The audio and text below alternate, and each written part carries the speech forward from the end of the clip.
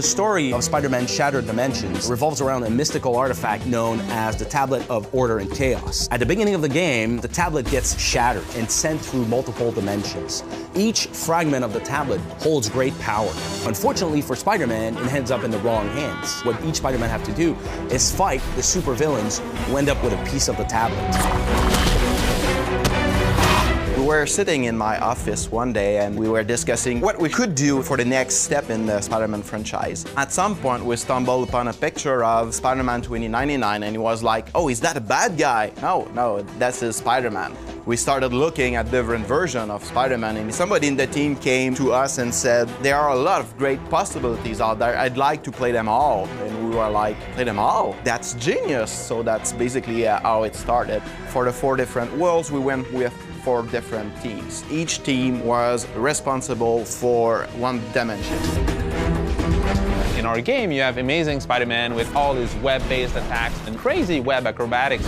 Since Spider-Man 2099 has web foils right next to his arms, we've inspired ourselves by base jumpers. He has gliding mechanics, so he can throw himself down buildings. We have Ultimate. He wears the black suit. That gives him a bit of an edge. He enters Rage mode that blasts everything around him. Noir is completely different. Now we slow down the pace, we really get into the stealth aspect of being a spider. Spider-Man will have to navigate through the shadows and take down the enemies one by one.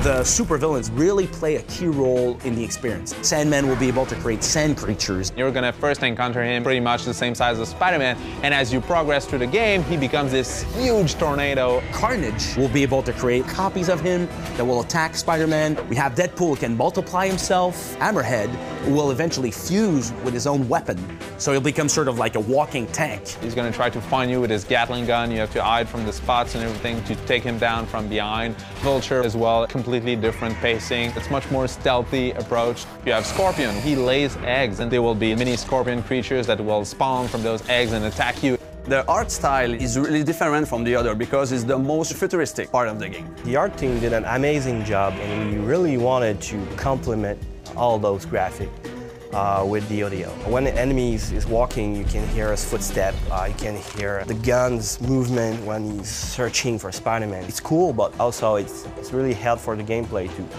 to know where the enemy is.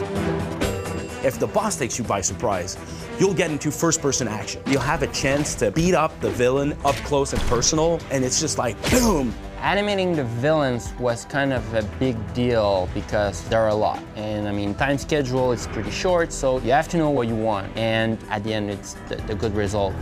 So if I had to choose which one I'm the closest to, I would probably have to pick Ultimate. I think I'll go with Amazing Spider-Man. Amazing Spider-Man. Basically, I think because I'm a classic person. Probably Ultimate, just because of the pacing and everything. Definitely Spider-Man Ultimate. Personally, I'm Noir. But I can also say 2099 because he's so cool looking.